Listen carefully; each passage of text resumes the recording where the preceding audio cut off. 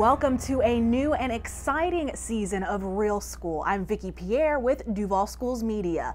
This year we've got a new look, a new theme, new hosts, but the same great stories. Soon we'll show you some students who are taking a step in the right direction by taking a stand against bullying. Our Matt Began has the story. And we're sitting down one-on-one with Dr. Nikolai Vitti in an interview you'll only see here. His take on the new school year and his vision for the district. We'll have those stories and much more, but now class is in session. Let's head to first period for our top story.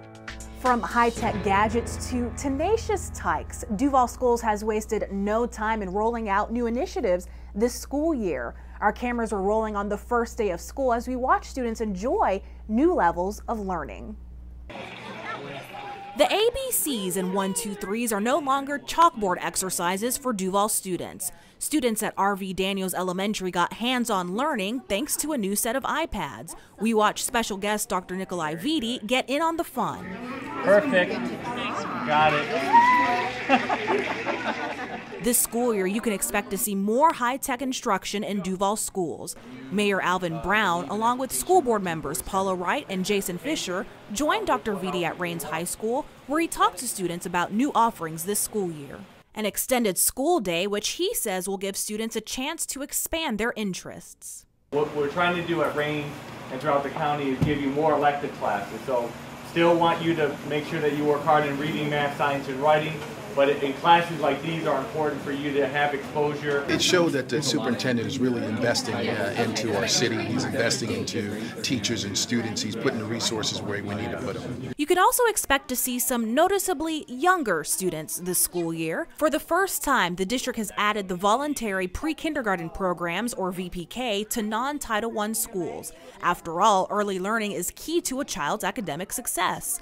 Finally, expect to see more classroom libraries and an emphasis on reading in schools throughout the district. Check out these books. They belong to April Shackelford, our district's Teacher of the Year. Okay, so let's try that. With all of these exciting additions, we can tell this will be a successful school year, sure to go down in the books. Students aren't the only ones headed back to the classroom. Our brand new Parent Academy is in full swing, and moms and dads are looking to get high marks in parental involvement and student achievement. But as our Matt Began reports, we just had to kick this academy off with lights, camera, and action. And Matt, free popcorn too, right? Vicki, you're absolutely right. We're not talking about just any matinee. We're talking about an educational experience for the entire family. Families headed to the Sunray Cinema in 5 Points for the hottest ticket in town, a special showing of Finding Nemo. They not only got free admission, they were also treated to free popcorn and drinks. Now that looks good. Families were really excited about a chance to enjoy a show. Before the movie, Superintendent Vitti greeted the crowd and encouraged parents to find ways to engage their children in discussions, even at the movies. Just asking simple questions like that builds critical thinking ability with their children. They become better in school, they ask more questions in schools, and they speak more, which builds their vocabulary. And so, tell us why y'all are out here this morning. Well, because I wanted to see the movie with my parents. I think it's a wonderful cause. It allows for families who are working to keep their kids to have an opportunity to do something fun with them that we might not be able to do otherwise. You know, times are pretty tight. Here's a cool fact. That little girl you just saw, that was her very first time ever to see a movie in a movie theater. And that's thanks to this free event. In fact, we found out that was the case for several families. How exciting. Another cool fact, our Teacher of the Year, April Shackelford, led the crowd in a critical thinking exercise, proving that a morning at the movies can be entertaining and educational. Now, the Parent Academy is much more than just fun activities. The Academy also provides free courses for parents with titles like 24/7 Dad, After the Report Card, and so much more. These courses are offered all over our city. To find out where you can register, go to www.duvalschools.org. Thanks, Matt. We'll catch up with you again soon. So for this next story, just imagine this. Hundreds of people, long lines, a long wait, all in the rain. It was the back-to-school giveaway at the Teacher Supply Depot. With the help of lots of volunteers and even a few board members like Paula Wright, Becky Couch, and Cheryl Grimes, teachers were welcomed and prepared for the new year. But we couldn't help but wonder, how much are teachers actually saving with the depot? Well, we decided to grab our calculators and take a closer look. The rain wasn't enough to dampen the spirits of the crowd lined up outside of the Teacher Supply Depot. 250 through 255. One by one, Duval teachers filed into the school-turned-warehouse in search of classroom supplies, collecting everything from pens to paper and to paperback books. I am extremely excited. Like, I heard about this from my friend, and we were like, oh, we got to get down here and get some stuff. First-year teacher, to be able to build my classroom this way, you couldn't ask for anything better. How much do you think you're saving, just ballpark? I would say at least $100 range. Savings like that really add up for any teacher, especially when you consider what are some of the most popular items. One example, dry erase boards. Small ones can cost around $15, but large ones can run between $100 and $200. And what about paper? We know teachers need plenty of that all year round. One ream of paper usually can run from $5 to $15. If you were to buy enough for the whole school year, you can easily spend hundreds of dollars. Organizational items are always in demand. For instance, small binders are usually $1 or $2 a piece, but larger ones can cost from $5 to $10. That really adds up if you're buying for a classroom of students. The students can have the basic necessities they need to be successful. The teachers can infuse project-oriented learning into their classroom, which we know that the learning gains are better if they have project-oriented learning. So it gives them the things that they can do without going into their own pocket. Chris Buckley, founder of the Teacher Supply Depot, says she's seeing increasing numbers of teachers taking advantage of the depot. In the last 3 to 4 years, our volume of teachers have increased. We have about 2,000 more teachers come over the course of a year. Our giveaways went from about 250 a month to almost 500 a month, so things almost doubled. Based on the feedback we got, it's really helpful. This is phenomenal. I would like to say thank you. We don't think that appreciation will be going down anytime soon. Now seems like the perfect time to catch up with our Superintendent of Schools, Dr. Nikolai Vitti. Let's toss it over to Matt Began, who's joining us in the studio. Matt? Thanks, Vicki. Dr. Vitti, thanks for joining us. A lot of changes have been happening this school year. VPK has been added, more technology in all the classrooms, and we're also seeing longer school days. What other changes are going on? Well, for the most part, those are some of our most exciting initiatives. I would say this year's focus is about implementation and making sure that the programs, initiatives, some of what you named, are implemented at a high level. But it's a lot of the focus going into this year is about the way of work and how we support teachers and principals. And this year, very excited, coming off a very successful teacher academy and coaching academy. Our focus this year at schools is helping teachers teach at a higher level. And what that means is helping teachers move instruction to where they give ownership to students, where teachers aren't doing all the talking and doing the instruction, but releasing to students so that they can own the material, they can talk about it, think about it, synthesize it, analyze it, and move to a more problem-solving based level of instruction, a standards-based instruction, where we're thinking about what students should know at the end of the lesson or at the end of the quarter, at the end of the year, and making sure that after we teach that, they actually learn it and absorb it. And so we've created new structures in our schools where teachers are meeting together, they're creating lesson plans together, they're watching one another teach. Every school across the district has a reading coach. Many have math coaches. Those are master teachers that went to our coaching academy to work with students or teachers in the classroom with modeling lessons, facilitating that common planning. So they're analyzing data together, they're learning from one another. And we're working a lot with principals and assistant principals to better support teachers so that they're not going into classrooms from a compliance point of view, meaning are they at this page, at this point of the year, are certain things up on the board, but rather to focus on high-level teaching and that students are really engaged and interested in the content and that they're absorbing what they're being taught. So putting it in authentic and aggressive support from the district so that schools aren't functioning in isolation and they don't feel supported, but making sure that the lines of communication are clear, that the expectations are clear, but that we're balancing accountability with support, starting with the district to schools and then obviously into the classroom. Another program within our district is the Parent Academy. I understand how it helps parents, but how does it help our students? It's a good question. I think every student is better served when their parents are more engaged in their education.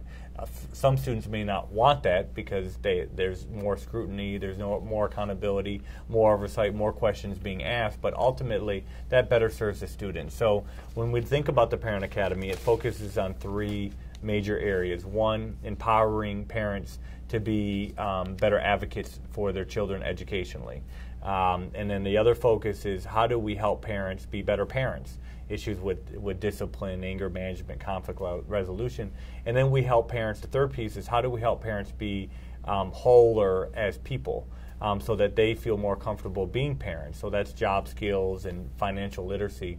But in the end, all those things go about creating a parent that's whole, that feels more comfortable helping their child, problem solving with their child, advocating for their child, and in the end that makes the student better supported, better cared for, and hopefully to do better in school. And as you know, October is Bullying Awareness Month. What is the district doing to get that word out? Well, just this last week we promoted the Play Bully, where we had a former student from the Jacksonville area. It's a nationally acclaimed play about his experience being bullied. And we had a separate night exclusively for district personnel, guidance counselors, principals, assistant principals, deans of discipline, and even teachers showed up on Friday and then over the weekend as well. But that was just one initiative to highlight bullying and for district and school-based administrators and personnel to just see that story and hear the story and reflect on what's happening in their own classroom and how they can work better to prevent bullying.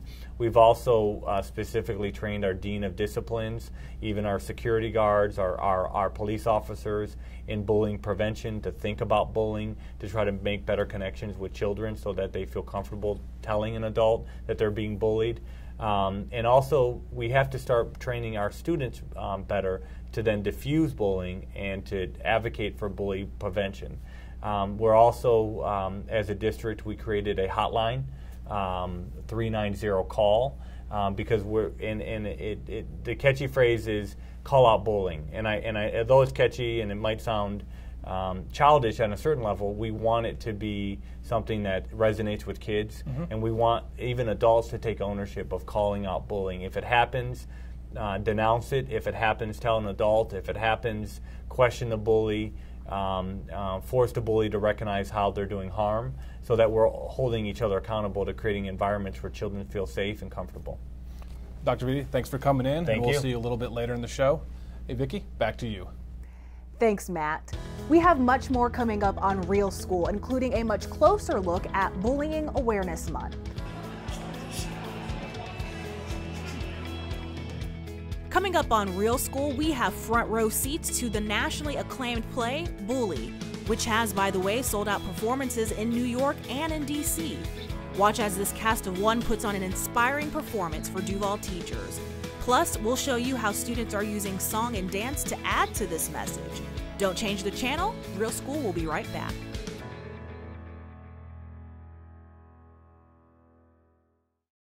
I remember being a student at Terry Parker High School. I made good friends and participated in everything from intramural sports to the National Honor Society. Being the co-captain of the debate team taught me more than anything. I learned how to look at all sides of an issue. My teachers showed passion in every classroom, every day, and showed me the joy of learning. I'm the former mayor of Jacksonville and current president of the University of North Florida. I'm John Delaney, a proud graduate of Duval Schools. Welcome back to Real School. October is Bullying Awareness Month, and for one Jacksonville native, this hits very close to home. That's why Lee Kaplan says he's putting a face and a story to this message. You could feel the anticipation at San Marcos Theater Jacksonville. One by one, educators made their way through the doors, ready to take in the performance and learn powerful lessons. As teachers grabbed their seats, the star of the show took to the stage, grabbing the attention of the crowd. He was preparing for the fight of his life, the fight against bullying. Really for me, it's hearing what I went through and being able to acknowledge that perhaps that's going on for the children, for the kids, that's going on, whether it's in their lives or perhaps they're bystanders who have seen this. Lee Kaplan is the man behind the play Bully. He tells us this play would have never come to pass had he not discovered his old journal during a visit to his childhood home. In it, he chronicled his experiences with bullying during his 6th grade year. Yeah, I discovered some of the things that I had written at the time, which brought back more memories, of course, from that year, the 6th grade year, the 7th and 8th grade year, and it was an eye-opening experience. It just sort of occurred to me, and I said, I bet I could structure a show. I bet I could write a show based on what I went through. Kaplan says he spent months not only putting the show together with a team, but also traveling the country performing the show. Thanks to a partnership with Regions Bank, more than 200 Duval County teachers were treated to a special performance of Kaplan's show. 6th grade teacher Kathy Hunt says she knew she had to come. It takes bravery to face a bully. Bullying's been around forever, and unfortunately I still see some examples. I hear about more, but it's prevalent. As you watch the play, reflect. Again, I see this happening. I may see it happening. What role can I play to create a culture in my school so that students feel comfortable talking to me when they're feeling bullied? Following the performance, teachers had a chance to ask questions and also learn about resources within the district and the community. I want people to have dialogue. I want people to, self-examine and to bring my, my abilities as an actor to this and to jumpstart and spark dialogue. I think it's an absolute honor and a blessing to be able to do that. Now, we've dedicated an entire podcast to a more in-depth interview with playwright Lee Kaplan. To hear the conversation, just head to iTunes and search Duval Schools Media. Duval Middle School students are also getting into step with bullying prevention. Matt Began has more on how a group of talented students danced the summer away in the name of one powerful message. Hey, Matt. Hey, Vicki. It was the perfect way to wrap up the Summer Bridge Academy, and they got their message across in a very creative way.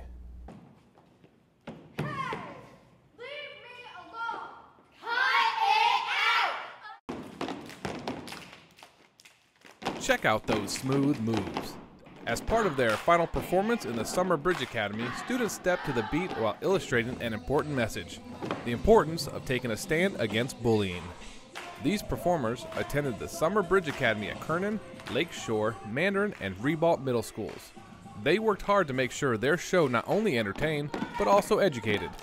I spoke to several students about the Academy, and I can tell you they really took these lessons to heart. If you saw one of your friends being bullied, what would you do? I would stick up. And did you learn that here? Yeah. I learned not to bully, to be careful on how to spot out bullies and how to be together. And what would you do if you saw bullying happening? Tell a teacher or stick up for the people who are getting bullied. We do want to remind you the district has launched a safe, anonymous, and confidential tool to encourage and support reports of bullying. It's a special hotline, and the number is 390-CALL. This hotline is manned by trained psychologists who will ensure that each and every call is investigated and resolved. And you can choose to remain anonymous. Again, that number is 390-CALL. Make the call today and help make our schools safe. Vicki, back to you. 390-CALL. What a great number to remember. Thank you so much, Matt. Now we are in our final stretch of Real School. After the break, I'm sitting down with our superintendent of schools, Dr. Nikolai Vitti, talking about the topics that matter to you. It's an interview you'll only see here. Plus, these pictures are worth more than 1,000 words. We'll show you what priceless works of art are on display at the District Administration Building. Don't change the channel. Real School will be right back. I remember walking the halls of New Stanton School, getting a great education and playing football. Earning my diploma is one of my proudest moments. It was the key to my success. In every classroom, every day, I learned with hard work I can do anything. I'm the former sheriff of Jacksonville and current president of my alma mater, Edward Waters College. I'm Nat Glover. a proud graduate of Duval Schools. The next time you visit district headquarters, you won't help but notice brand new art. You'll find these pieces along the halls and in conference rooms. And if you think these subjects look familiar, well, you are correct. They are all Duval County students. And check out this piece inside of the Klein Auditorium. This giant mural is actually made up of hundreds of smaller canvases, all made by Duval students and families. Pretty impressive. None of this would have been possible without volunteers and partnerships with the Cummer Museum of Arts and Gardens, the Mayo Clinic, and the Jacksonville Public Education Fund. Welcome back to Real School, and joining us for our final segment of the show is Dr. Nikolai Vitti. And I know you know better than anyone, this has been a really busy school year, but I don't think the average person understands how much preparation took place over the summer. So talk to us about the trainings held for teachers and coaches. Well, I think the training that happened over the summer for our coaches and teachers really defines our new way of work with our school district, and the commitment to focus more of our time, resources, and energy on developing our teachers and our future leaders. At the end of the day, when we look at what is our challenge moving forward and becoming a better and a stronger district and improving the level of instruction in our classroom, it comes down to human capital, and human capital related to our teachers and our current leaders and future leaders. But as a district, we need to take ownership of that. That's our core mission, to develop educators and leaders for the future, and in our current ones as well. And this year, we trained over 6,000 teachers over the summer, and hundreds of future coaches. So those are instructional coaches that work with teachers in the classroom. And the feedback was outstanding. We did surveys at the end of each session to ask teachers and coaches how they felt about the level of preparation, the relevancy of the training, and whether it was effective and will improve their practice. And overwhelmingly, teachers and coaches felt that it was.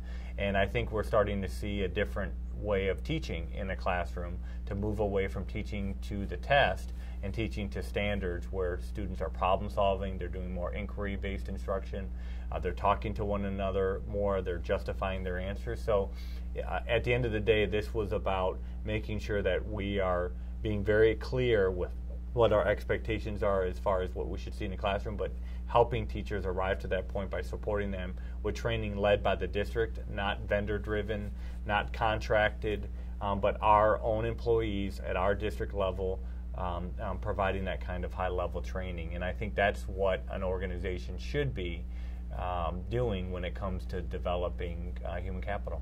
And we know that staff weren't the only ones working this summer. A lot of students were in school with summer academies. In fact, the New York Times did a pretty high-profile article about the program. So how do summer academies differ from the typical summer school that most people are accustomed to? Right, it's a good question.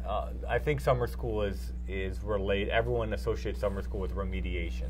And we try to move summer school to more enrichment-based, where certainly students are refining the deficiencies or areas of deficiency or areas that they have to grow in academically. But we wanted the summer experience to be about all the things that I just mentioned that we talked about with the Teacher Academy, which is having students actually apply what they're learning, to do more authentic reading, discussion of text, and also connecting that to field trips.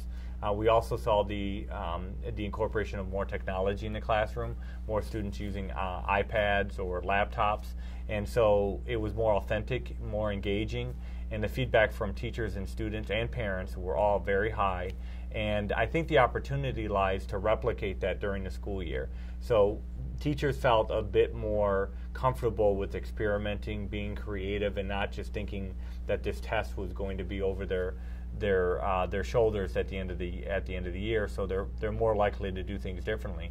But we're hoping to take the practices that we implemented in the summer and apply them to the regular school year.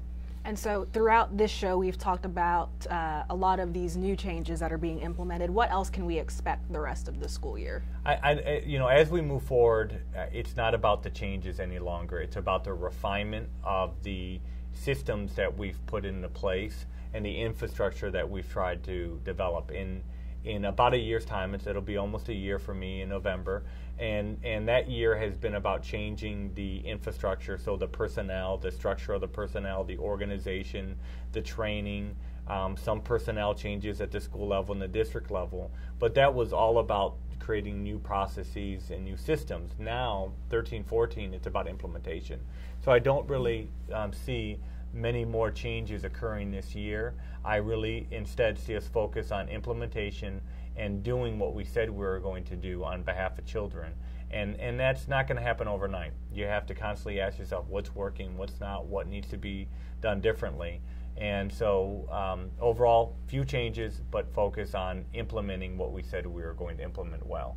Well, I know we're going to hear more from you throughout the season, so thank you so much again for joining us. We appreciate it. And let's toss it now back to Matt Beacon, who has more exciting news about Duval Schools Media. Hey, Matt. Thanks, Vicki. This year, we're excited to announce that Duval Schools Media is expanding to podcasts. These podcasts allow us to bring you information and interviews on the go and at your convenience. Be sure to check out our main website at www.duvalschools.org for the latest episodes. You can also find all of our podcasts on iTunes by searching Duval Schools Media. Vicki, back to you. Before we go, we have one more piece of exciting news for you. New student hosts. We have been auditioning many talented students throughout the district and will be revealing exactly who made the cut on the next episode of Real School. Be sure to tune in. Well, that is it for us today. Thank you so much for making Real School your source for Duval news. All right, guys, class is dismissed. Have a great day. See you next month. Okay, one more time. There we go. All right. I do this face the whole time, but.